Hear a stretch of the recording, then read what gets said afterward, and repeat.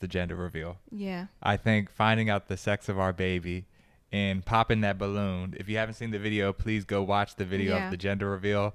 It was an incredible moment, and we captured it. Of course, we got to document the entire experience. So I think that was my favorite moment because it was a shock. It was a surprise. And we had been anticipating it for so long. So to get to that moment and then have the moment and have friends there and family there to really appreciate the moment with us, it was just so beautiful. So I would say that was my number one. I would say second to that would be the baby shower, our baby shower that we threw. Yeah.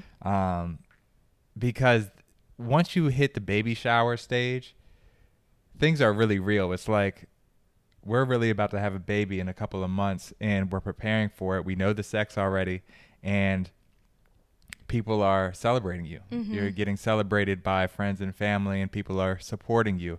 And that's just a beautiful moment and beautiful for you and your spouse or you and your partner to share such a important moment and be able to look back on it years down the line and say, wow, these are the people that were here to support me. And this is her at 6 months, 7 months, whenever you have the baby shower. So I would say those are my two favorite, and I could probably dive into some more. But before it is called Best Moments. Yeah, but before that, I want to ask you, what was your best moments? Okay. And I mean, if you have some of the same ones, that's fine too. But no, those were definitely the baby shower and the gender reveal. Those were some of the best moments of pregnancy. So, for us and for me personally, I can't reflect back on a best moment through our pregnancy and not think of those two experiences. Right. Those ones are easy ones. Yeah, those were the, easy ones. But so conversations like this, I think, are super important because as new parents, we have to really evaluate ourselves and us as a couple.